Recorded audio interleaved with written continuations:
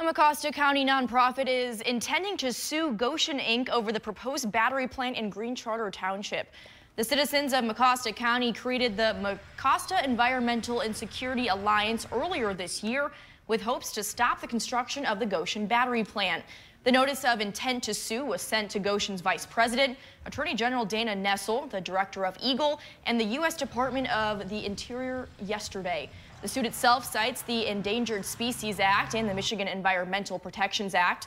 The group claims the proposed Gotion plant is on property that houses several endangered species and would release chemicals that could contaminate wells used by residents and Ice Mountain's bottled water operation. By law, Gotion now has 60 days to respond before the group can move forward with the next steps.